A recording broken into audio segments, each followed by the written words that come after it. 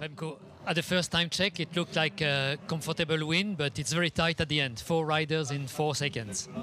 Oh yeah, I think I didn't pace it very well. I started way too fast, and my second part was actually a really bad part. And then after the technical section in Cesena, I found some better legs because I could recover a bit. But I think my first part was very good, and it was the pacing plan that we tried to get. But yeah, in the second part, with the headwind, I wasn't feeling too well, so not the best result.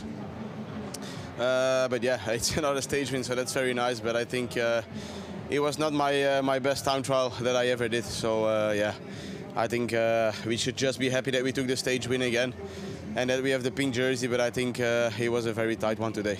And you will continue the Giro with 45 seconds advantage. Now, Geraint Thomas, about 1 minute on Roglic. Is that what you wanted? Oh yeah, it's pretty well. I think to go into the mountains with that advantage is pretty good. Yeah, for sure, Ineos they will have some plans to attack me. But we have a strong team. We have a lot of confidence. I think tomorrow I really need to recover well because I think last 2 days were my best days. So I think we should try to recover well and just enjoy this today's victory. Thank you very much.